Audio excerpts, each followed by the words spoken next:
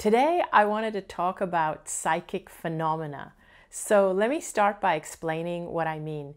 Now, as most of you know, those of you who've heard me speak before, you know that I believe that we are all connected. We're all facets of one consciousness. But at the same time, this consciousness isn't just us physical beings and this planet. It's beyond. It includes, consciousness includes our deceased loved ones, our spiritual guides, ascended masters, and the whole of consciousness together is what I call God. Basically, it's the all-knowing, all-encompassing everything. So because we're all connected, many of us get messages and psychic hits, and that's why people go to see psychics and clairvoyants. At the same time, it is possible for us to use our free will and our mind and our determination to go against the guidance. The guidance isn't written in stone, but it is a connection and it is a guidance that keeps coming to us all the time. So let me give you some examples of what I'm talking about so you get what I mean.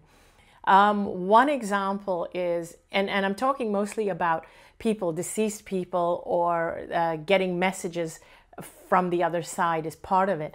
One day, about 4 years ago, a friend of mine was coming over to my home for lunch. Her name is Jennifer McLean. And when she came over, she bought me this beautiful bouquet of orange roses. And she said to me, "You have someone very powerful on the other side that told me to get the orange ones." Now, at that time, my favorite color was orange, and she had been reaching for the red roses. But she said the strong masculine voice said to her, "Get the orange ones, get the orange ones." And so she got the orange ones. And when she came over to my home, I said, "Oh my God, orange is my favorite color. I love orange anything, orange roses, orange purses." And she said, "Well, there's somebody looking out for you on the other side who told me to get the orange ones." Now, in that moment, I couldn't think of who it could be. And a part of me actually worried that, have I just lost someone to the other side and I don't know who it is? And I started to think, no, I don't know of anyone who's passed away recently. So we sit down to lunch, and literally, while we're in the middle of lunch, I got a phone call from Wayne Dyer's manager, Maya, who said to me, who was crying on the phone, and she said, "Wayne passed away this morning." Now, in that moment, I didn't put two and two together because I was just so shocked to get the news and I was distraught. Later on, I realized, oh, it was Wayne on the other side telling Jennifer, "Get the orange ones." And it was almost like a farewell gift in a sense from him. So I'm talking about things like that. It's that voice, that unmistakable voice she heard.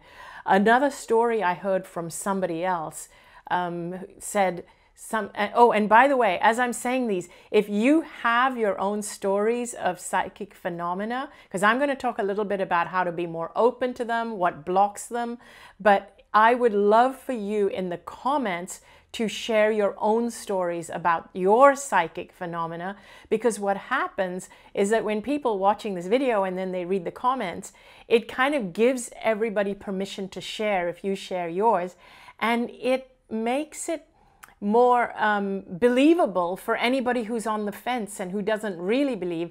As they read it, they start to see, oh, okay, a lot of people are experiencing this. So I would love for you to share, and Danny's going to pick a few which we're going to punch up on the screen and read out to the audience.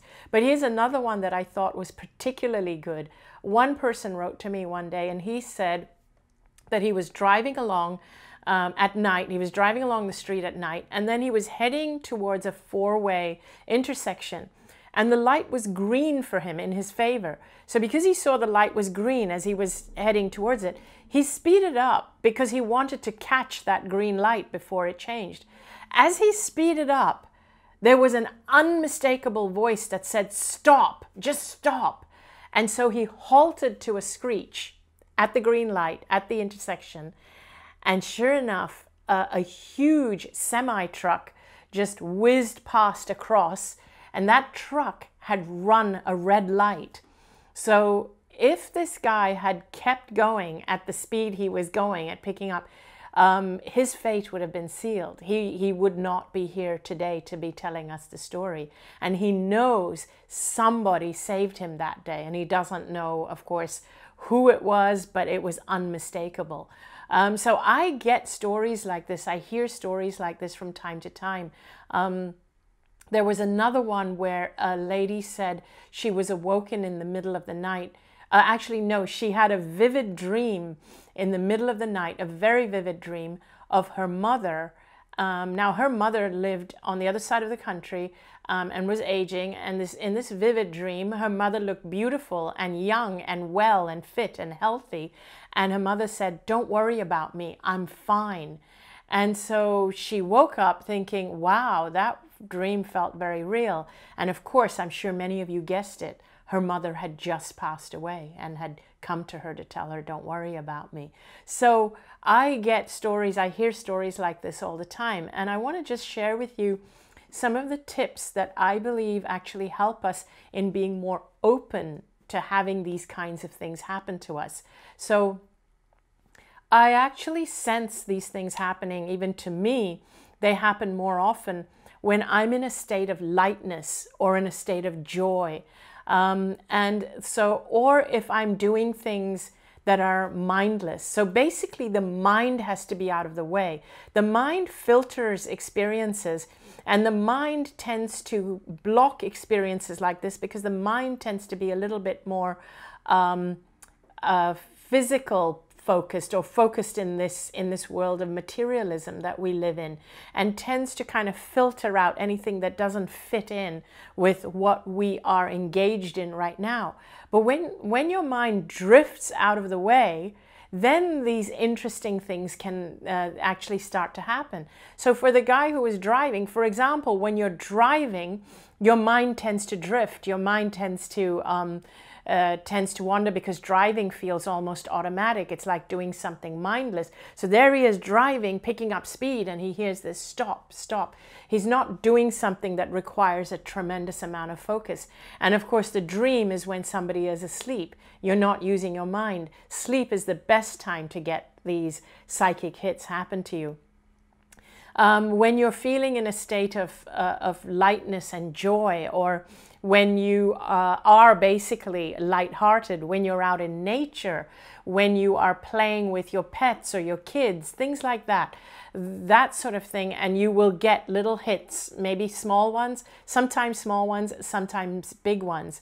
The kinds of things that prevent you from being so connected to everything, the all that is, and prevents you from getting psychic phenomena like that, are things like too much stress in your life. Like stress just kind of bogs you down. It lowers your frequency. It makes it harder for the psychic phenomena and the things beyond the veil to actually penetrate through that denseness. So stress is one of them. Anger is another one. Fear is another one. So these are the things that kind of make your energy more dense. So these things are less likely to happen.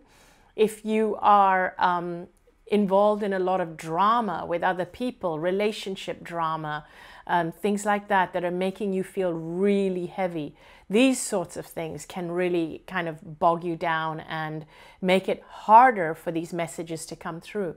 Now, these messages are actually trying to come through all the time. They're trying to find the gaps in your thought, which is why a lot of people recommend meditation. Now, don't meditate if it stresses you out to meditate, because that becomes counterproductive. You're meditating actually to de-stress, to lighten up, and to clear your thoughts so that the other side can communicate with you. But for some people, they become stressed out when they can't make time to meditate, and meditating becomes one of the things in their day that they kind of squeeze in, or they believe they're not spiritual enough unless they meditate. Those are all the wrong reasons to meditate. Meditation is all it really is a gap between your thoughts so that you can listen. Meditation is listening. Praying is speaking. Meditation is listening. So it's a wonderful thing when you can clear the space in your mind to listen. Sit at the beach. Listen to the waves. And when you're doing things like that, when you're sitting at the beach, when you're just lying there listening to the waves, when you're just people watching, when your mind drifts, that's when the messages come. Another thing that can also make it harder for messages to come through or psychic phenomena to take place or for you to get such hits is if your diet is extremely toxic.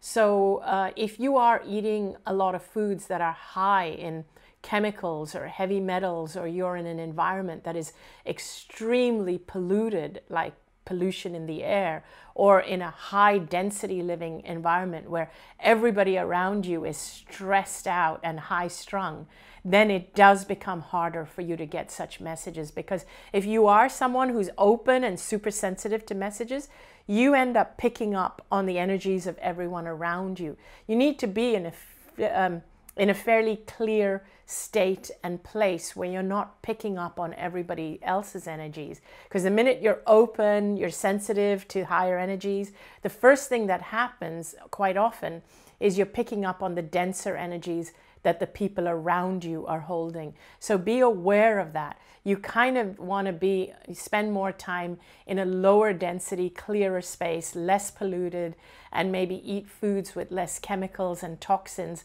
and be in a state where you can move your mind out of the way, either through meditation or joy or lightness. And these are the things that are really conducive for you to get more and more psychic phenomena. It stands to reason, and this is not something that's researched, but just from my own experience, that I've noticed that people who live in high density cities that go to jobs they hate, who feel a lot of stress, seem to be less guided than those who have joyful lives. So it's no coincidence that that's the case.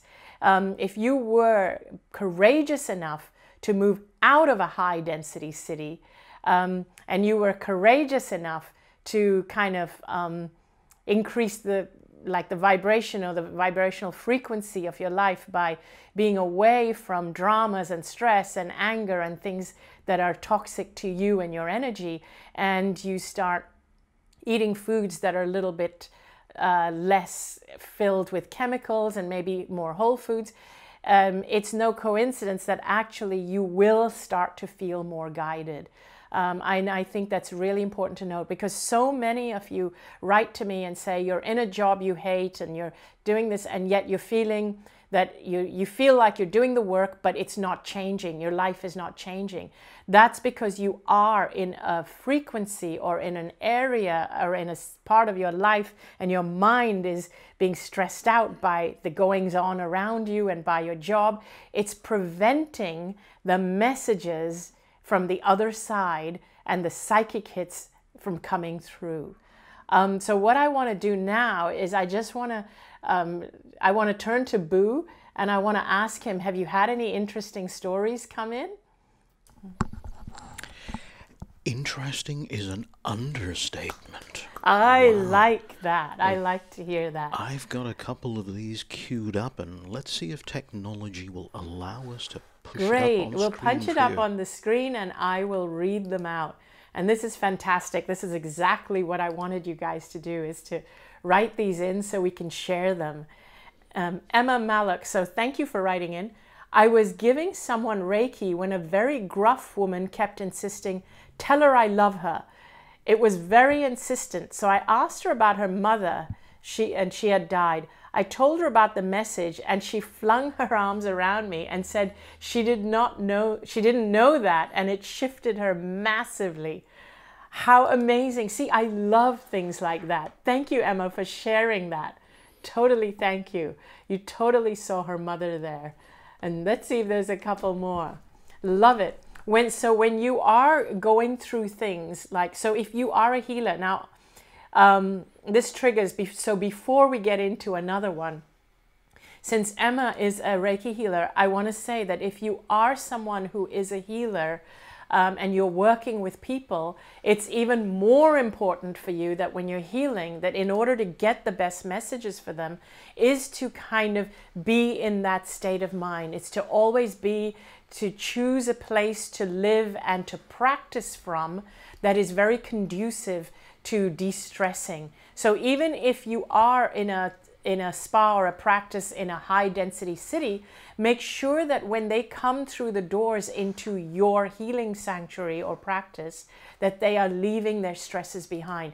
Make sure that your practice is insulated from the outside world and what it is that the people are going through. That's so important, whether it's through aromatherapy smells and whether it's through music and just calming colors, whatever it is. It's very important that you cocoon your clients in this safe arena where all their stress and anger and fear can just get washed away. So thank you for sharing that, Emma. And when you do that, by the way, as a healer, you will get stronger hits. So I'm sure Emma does that, which is why she gets hits like that. So yes, we can go. Let's go for another one.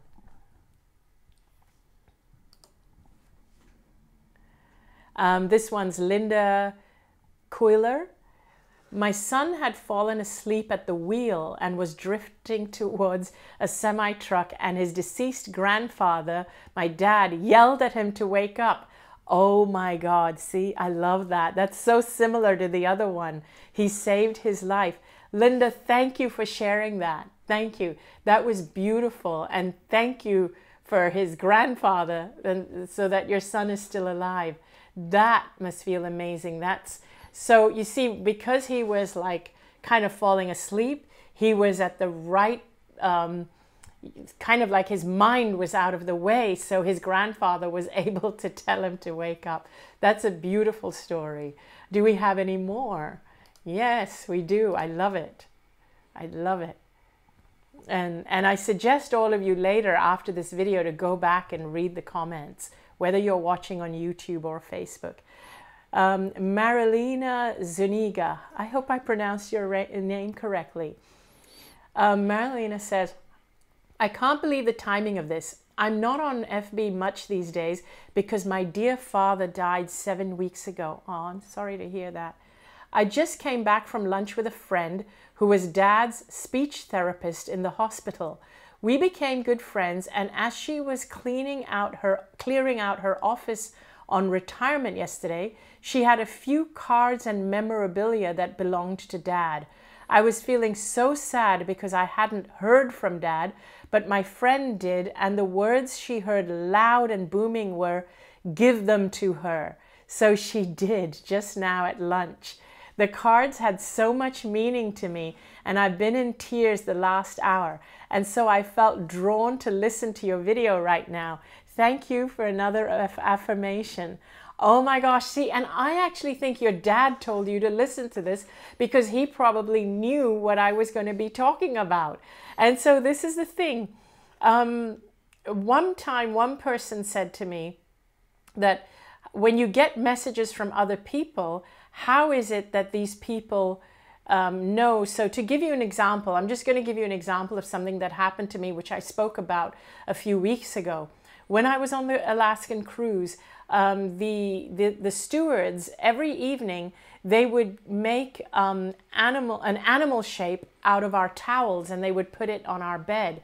And so one night, they made the shape of an elephant, and interestingly, in my room, I had one of these unicorns, which someone had given to me on the cruise. Now, when I came into the room, the towel folded as an elephant was on my bed, but next to it was the unicorn. In other words, they had chosen to create an elephant and had chosen to pick up the unicorn from where it was on the side of the cabin and put it on the bed with the elephant.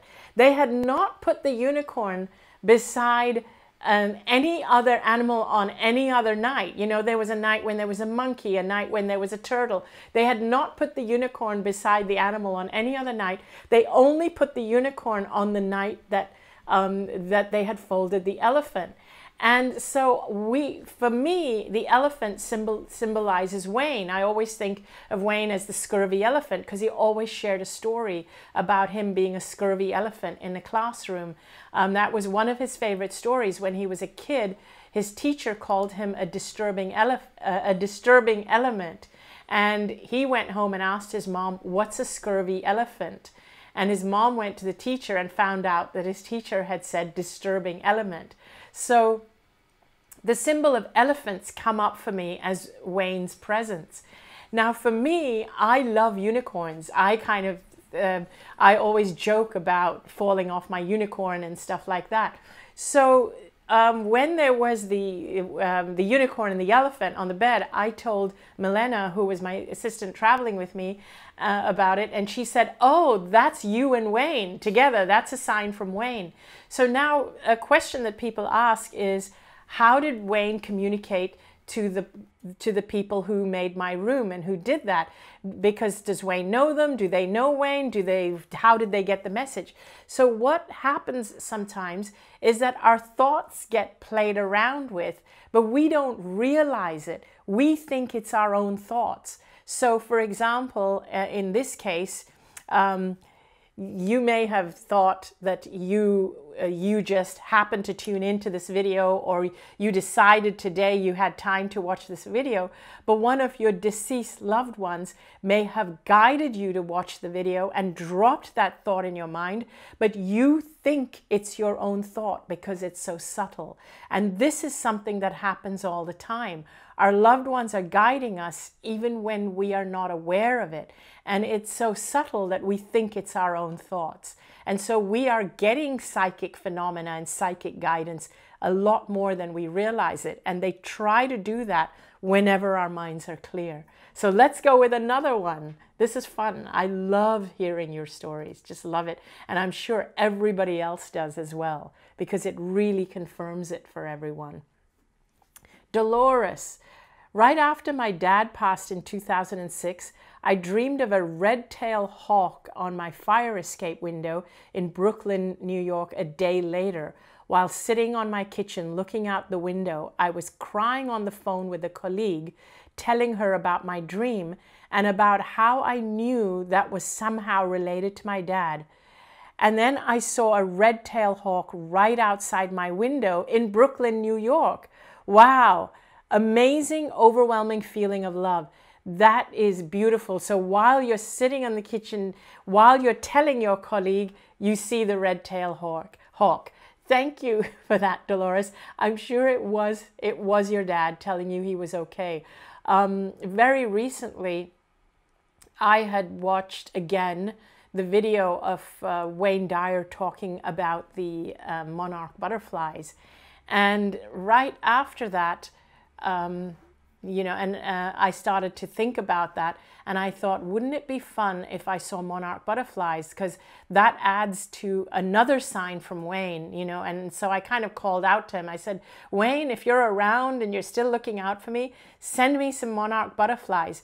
And I kid you not, within seconds, because actually a few minutes later, I walked out my front door and started walking, and literally a monarch butterfly, a big one in that golden orange color, flew right by my face, like making sure I didn't miss it, and then hovered around. And I was like, thank you, Wayne.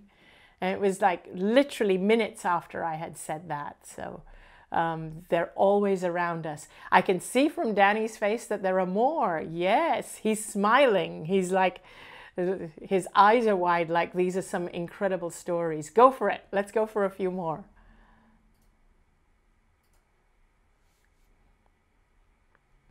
Kat says, I have been having a very challenging life. I keep seeing 1:11 p.m. or a.m. Is this someone talking to me? Yes, I think it is someone talking to you. Definitely, they're asking you to listen. Now, here's a bit of a catch-22. Kat, you say that you have a very challenging life. What happens is when we have a challenging life, it keeps us sucked in.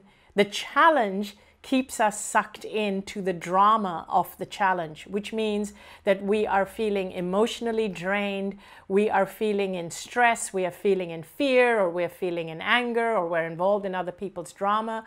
This is not the most conducive state to be in to get messages. And this is the state in which most people are always saying to me, why am I not getting messages? Why is it that I keep asking for it and I'm not getting it? if you are demanding the messages and you got your teeth clenched and you're like, why am I not getting it? It's a very difficult state for which the message is to come through. So, and I'm not saying that's how you are, Kat. This is a generalization, because when you say you're going through challenging times, this is immediately what I feel is that your involvement, your mental involvement in the challenge is what is preventing you from receiving the actual message. Your being able to see the 111 is a clue that somebody is trying to communicate with you. And so it's a clue that you need to find the space in your mind and in your heart to open up to the message. How do we do that? Like I said in the beginning, we can do that by just taking some time out, breathing. Breathing is a good one. You can do that by even clearing some of the toxins in your diet if you're eating a lot of junk food and fast food. And you can do that by just spending some time alone, going by the ocean, going into nature, doing absolutely nothing, or doing something that doesn't occupy your left brain, which is like a hobby. You know, it's like when you're doing something where you don't even remember what time it is and you can get so involved in doing it and it feels like such a pleasure, that sort of thing is good. Messages can come to you during that time. So if you're playing, if you've got art, or if you're creative in some way, writer, you write poetry, music, anything like that. So you need to spend time doing things like that. Take yourself away from your challenges and your stresses, and it's important for you to do that, Kat. So thank you for that question. I'm sure it helped a lot of people. Do we have any more? I can see Danny reaching for another one. Sharon asks, Anita, what does it mean when I see white orbs right outside my line of vision? It's happened twice. These are probably your guides, your angels, your spirit guides, trying to communicate with, just trying to let you know they're there. Now, here's the thing. Sometimes they may not have anything specific to say because you're all right, you're doing well, but they just want you to know that they're there. I sometimes see movement from the corner of my eye, and then when I turn, there's nothing there. But there was definite movement, something, a shadow, something moving. So I always take it that they're there to let me know that they're there. They're just letting me know that, hey, I'm here. I haven't forgotten you. I haven't forsaken you. It's all a good thing. So if there are any more questions, I'll take a couple more questions, because then I want to go into a couple of other things. Danny says there are more, so that's always a great sign. Judy says, hi Judy, I remember you from 1440. My mother-in-law passed a few weeks before my birthday. The week of my birthday, a Mylar balloon said, happy birthday, floated by me as I got out of my car. That's definitely your mom. She somehow manipulated it so that the balloon kind of drifted your way, or so that you found a parking spot right in the path of the balloon. She kind of guided you to go that way. That was definitely your mom. I love it when things like that happen. I just love it. So thank you for that story. And we still have one more. Oh, nice. I like it. I like it. And we go to Sabrina. I was at a friend's wedding whose mum had passed. She asked for a sign that her mum was present, and during the ceremony a phone went off. Turns out it was the vicar's. She said she knew it was her mum who made that happen, as she would have found it funny. Oh my gosh, I totally believe that. That is, you know, there's another story very similar, and I shared this one before, but it's worth sharing it again. A friend of mine, her name is Linda, her son had passed away, and she used to Skype her son frequently because they lived in different cities, and she still had not deleted his Skype from her Skype menu, and her computer was on her son's birthday, And it was morning, and she was just lying in bed, kind of feeling sad and reminiscing and thinking about him and thinking how this was his birthday. And suddenly the Skype ring went off on her computer, and she sat up to see who it was, thinking it was another family member, like a sister or somebody, a sibling or someone. But when she looked at the Skype window, it was her son's account, and it was his son's photo. It was as if he was calling her. And so she was like shocked. And when she clicked on it, though, it was her sister, but somehow there was a glitch in Skype that caused his account and his picture to appear as though he was calling. She knew that he had somehow manipulated that, because it's not something that just happens. So I find that they're really good at manipulating technology. That's something that they can actually do, because I find with technology, weird things happen. I know friends who've had, whose phones have typed messages. It's as though the keys are pressing themselves. One of my friends whose dad passed away, she had that happen to her, which was really weird and freaky, but she actually saw it happening before her eyes. So it's quite incredible how they can use technology. And the other thing I want to point out here is that if it scares you, they won't do it, because they love you. They're not going to do things that scare you. They're going to do it if it brings you comfort, not if it scares you. So if something like that scares you, it won't happen. So I'm going to turn to Boo. Do we have any more? In fact, okay, so I want to touch on a couple of other things. So last week, one of the questions I received was about infidelity and how to handle infidelity. And I just wanted a really quick touch on that again, because I received an email, a very beautiful, thoughtful email, where one person asked whether the way I framed it was blaming the victim. And so I just wanted to clarify. And I'm very happy she brought it up, because one of the things that I would never want to do, and never do deliberately, is to blame the victim. And so if you haven't seen last week's video, please go and watch it. But it was just a very tiny part of last week's video. Last week's video was focused on relationships, and I only spoke a couple of minutes on infidelity, because it's not something I speak about a lot, because I don't have direct experience with it. However, one of the things that I was trying to convey, which may have been misconstrued, so I just want to clarify that, is that my take is that when somebody is a victim, I like to draw them out of victimhood so that they take responsibility of their healing, so that they can move forward. And so that they can then go into a position of power, so that they are no longer a victim. Because one of the things about being a victim is that when you are in victimhood, you feel that life is beyond your control. You feel that life is happening to you when you are stuck in victimhood. So when someone feels like a victim, I like them to take responsibility for their own state of being, and bringing themselves into a position of power to know that they have choices of how to handle the situation and move forward. So I wanted to be clear that when I ask people to take responsibility for their life moving forward, I am not saying it is their fault that this happened to them. It is not their fault. They are not, I am not blaming the victim for having whatever happened to them, but I am inviting people to take responsibility of getting into their own power, because the person who victimized them is certainly not going to do it for them.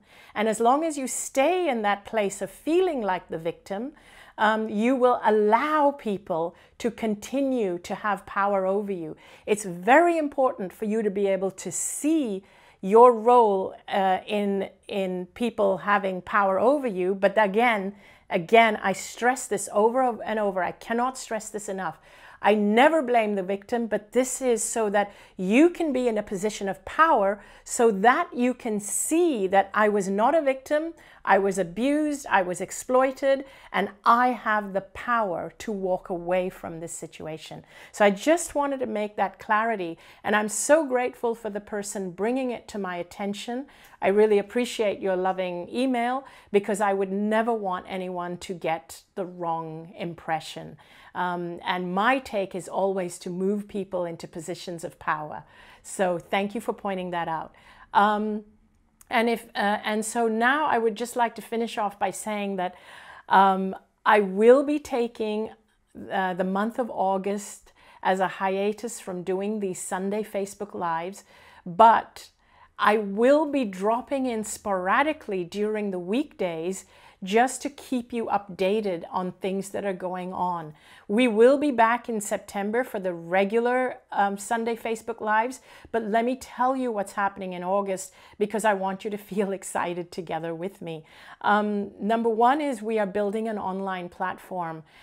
Because it's too soon for me to build physical brick and mortar healing sanctuaries, we want to start with an online platform, which will not just be focused on healing, but it'll be focused on many things, including abundance, health, relationships, well-being, like all kinds of stuff. It'll be a safe cocoon for us to speak about topics that could be even provocative. So we are excited about building that, and I may pop in from time to time to let you know how it's going. That's number one. Number two, anytime I'm excited about meeting somebody who I think could be very helpful for you, chances are I will bring them on at some point during the weekdays over the next 4 weeks on a Facebook Live, just to share their wisdom with you. So you will be seeing me from time to time. The other thing I wanted to mention is that I will be also taking this time out to finish up my book. My book, which is mainly written for empaths, but it speaks about many things, including being sensitive, also how it relates to health and well-being, and how it relates, like usually empaths struggle with making money and so on. So I will be finishing up this book. I will at some point probably be asking your help on voting for title ideas, because we have a few ideas, but we are kind of stuck as to which title to go with. So that's the other thing I'll be working on. And also the third thing I'll be working on, which starts at the end of August, is because my online course with the Shift Network seems to do really well, and I'm so grateful for you all for joining it. By the time it was over, I felt like I just got going. I was like really rolling. So they have invited me to do a second course with them for anybody who wants to go deeper into the subject, into some of the subjects that I covered in the first one. So I will be working on that over the next couple of weeks, and that will be launched right at the end of August. And you can find all these things online on my Facebook page and so on. But yet another thing I'm really excited about is that in September, I'll be doing an event in Los Angeles. It's a full weekend event. I'll be doing it together with Michael Neal, my dear friend Michael. Michael is a wonderful and articulate coach who really brings out a very deep part of my near-death experience, which usually he brings out things that it doesn't occur to me to talk about. So he is a great person to do this with, because we will be having tools for you to uplift your life, and we've entitled this this weekend workshop, Get Out of Jail Free Card for Your Life. And it's basically about finding freedom and feeling more uplifted. And it is in LA on the 21st and 22nd of September. And there is also a live stream option available if you would like, but I would love it if you could join me if you live in the LA area. And I have more events coming up later this year, but you can check them out on my website. I'll be at the Omega Center, I'll be in Sedona, I'll also be in New Mexico. You can check them out on my website. But I am so excited for all the things that are coming up, and I wouldn't be able to do them without all of you. I am so grateful for all of you. Thank you so much for everything. And also, if you want more information on any of these things, And also, I love to hear from you. Please sign up to my newsletter on my website.